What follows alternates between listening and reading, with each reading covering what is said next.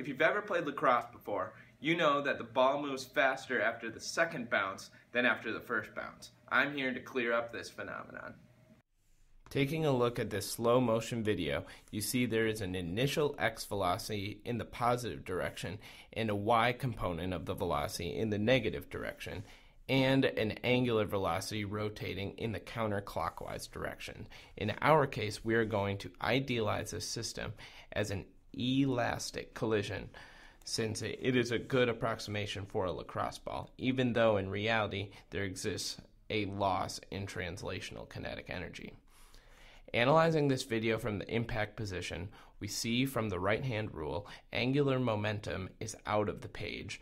The torque is measured from the center of mass of the lacrosse ball to the point of contact, and the force is in the negative x direction, since the ball at contact is trying to spin in the positive x direction.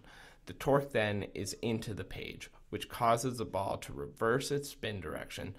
Thus, the torque on the system must be much greater than the angular velocity. Then, when it bounces again, the angular momentum is pointing into the page, while the torque on the ball is pointing out of the page because the force is pointing in the opposite direction. In this case, the torque is not great enough to change the direction of the angular velocity, but it does slow the spin rate down. In this next slow motion, I gave the ball a lot less initial x and y velocity, but similar angular momentum. At the first bounce, it resembles the previous example with a change in the direction of the angular velocity. However, the second bounce has linear velocity in the positive direction, coinciding with the other video, but it has no angular velocity. This is due to the small rotations and that the torque being opposite the direction, resulting in 0 rotations after the collision. I wanted to simulate this motion in VPython, so I implemented the calculations by George Strobel in his Matrices and Superballs article in the American Journal of Physics.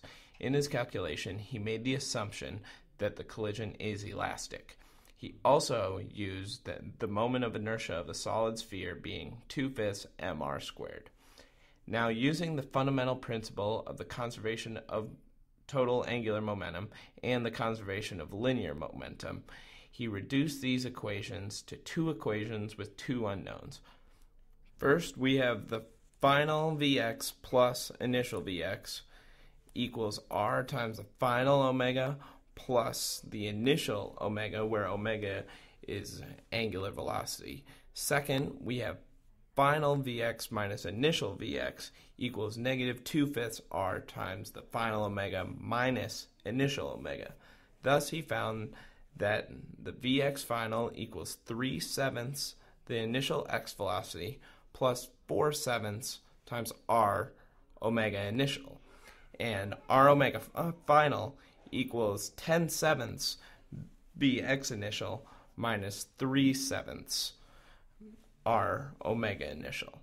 From these equations, you can see that the final velocity in the x direction is a combination of both linear and angular momentum components. This is the same for the angular velocity case. These two equations were vital for my program because it allowed me to update my Vx, my Vy, and angular velocities after contact with the floor to ensure that I have an accurate superball representation. The only problem with this is there are a few differences between the lacrosse ball and the superball.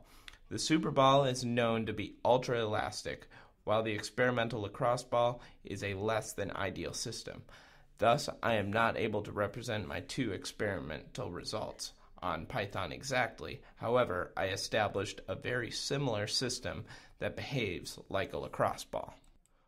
As you can see, there exists a key difference between my Python simulation and the slow motion video of the lacrosse ball. In the Python simulation, there exists a small amount of backspin after the second bounce versus a small amount of topspin after the second bounce in the slow motion video. This is due to the frictional force. For a superball, there exists a greater amount of frictional force than that of a lacrosse ball. This influences the overall torque on the system. and in turn it will change the direction or influence the amount of rotation after contact with the ground. Thanks so much for watching.